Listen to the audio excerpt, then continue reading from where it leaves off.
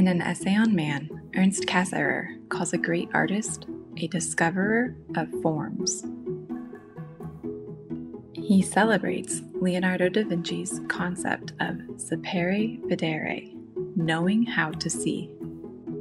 If Leonardo da Vinci is right when he says the average person looks without seeing, listens without hearing, touches without feeling, eats without tasting, moves without physical awareness, inhales without awareness of odor or fragrance, and talks without thinking, then it takes an artist who is a genius by definition, fully aware of their surroundings, and in tune with the spirit of a place, to know how to see.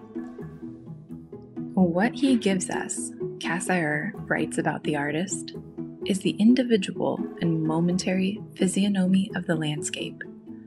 He wishes to express the atmosphere of things, the play of light and shadow. Education is an atmosphere, and in Cassirer's mind, describing this atmosphere is the mission of the artist. Henry David Thoreau offers a pithy and prescient token of wisdom that might resonate with followers of Cassirer. It's not what you look at, but what you see. This is the reason I echo Virginia Woolf when I petition to God, "Open in me 1,000 eyes of curiosity." Joseph Conrad says, "The artist appeals to the part of our being, which is a gift and not an acquisition, and therefore more permanently enduring." Lewis Hyde reminds us that the spirit of an artist's gifts can wake our own. That spirit is a willingness to wonder because we know how to see. Knowing how to see is a matter of being open to the phenomena that surround us and willing to make connections. Neuroscience teaches our brains are yearning to make connections and encode them in our neural networks. Cassirer is interested in the meaning made through those connections. The imagination of the artist does not arbitrarily invent the form of things.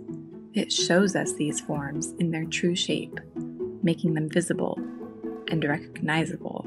Hazard Adams put it simply, for Cassirer, art is not imitation, but a discovery. This is precisely what Cassirer offers with the metaphor he uses to constitute reality.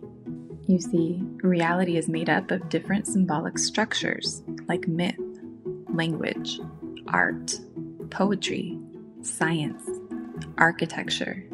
Following Thoreau, who follows Leonardo da Vinci, we are reminded that reality is not made up of the material of existence, but is constituted by the practice of meaning-making. This is what Merleau-Ponty describes as the phenomenology of perception. Seeing is a practice that requires the individually constituted material of existence to come together with the viewer in an effort to make meaning. Cassirer explains that although each organ has its individual assignment, they function together to construct a spiritual reality. We apprehend those spiritual realities by discovering that which contains the energy of experience.